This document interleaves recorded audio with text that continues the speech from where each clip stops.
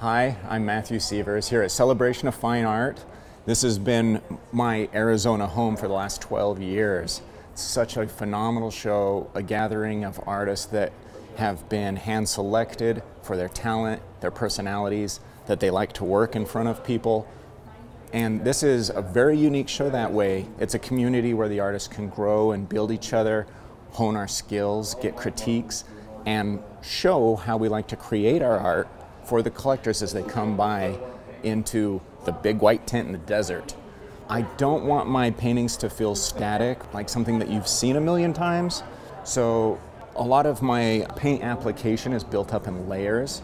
Think about a favorite song. It is one that you discover new things every time you listen to it, where they've had an orchestra, they bring in a bass cello that does this one deep, drawn out note.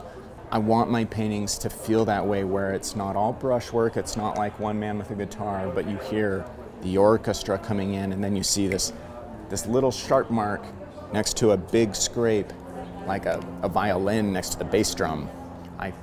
I love diversity in painting.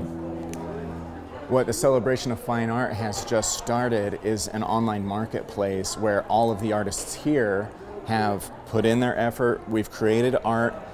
A lot of the work in my booth was just painted in the last few weeks. If you missed the opportunity to buy one while you were walking around and still pulling at your heartstrings, you can go on to the marketplace and see if it's still available for you to purchase.